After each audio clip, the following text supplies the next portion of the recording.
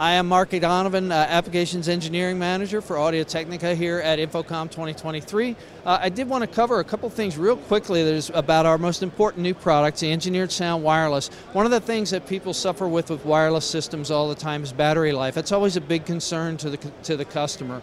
And we've really gone a long way to improve that here. When you're looking at the 4 different transmitters that we have for Engineered Sound Wireless, starting with the gooseneck microphone, the gooseneck transmitter actually has the lowest battery life at 17 hours. The next one up is the boundary microphone at 22 hours of continuous operation.